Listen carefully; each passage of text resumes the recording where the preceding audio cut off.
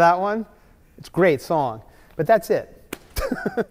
I was taken to Lebanon when I was maybe 7, and I have a very strong memory of being in the taxi, and I think it was a taxi from the airport when I just arrived, and hearing something on the radio that the taxi driver was listening to, and asking about it, because it really struck me. And it turns out it was Kulthum singing, I don't know what song it was. I'm a big fan of a lot of different kinds of music, and that never went away, that genre of music.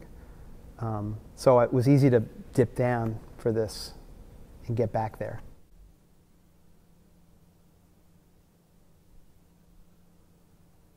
Partially it's because I'm steeped in jazz and, you know, I mean, I'm steeped in other stuff too, but whenever you know you have musicians who are going to improvise, I mean, any time you've got that going, it's jazz.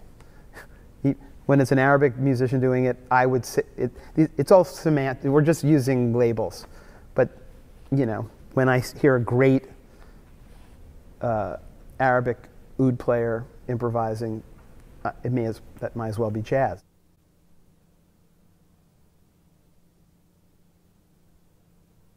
A Broadway show does not usually give you any freedom. You're usually in a pit. There are the notes.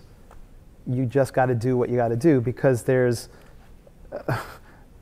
30 people on stage and a turntable that's going to move a certain way and lights that are programmed, and you know, you just have to stick to it. With this show, there's a tremendous amount more of improvising than with any show, any Broadway show.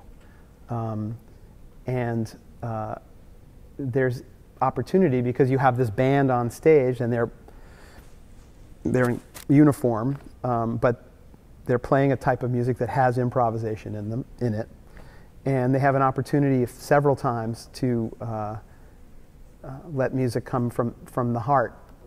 It's not something you hear much or ever on a Broadway stage, and I'm noticing that audiences are really loving it, because they'll spontaneously applaud after a solo, like at a jazz show or something like that.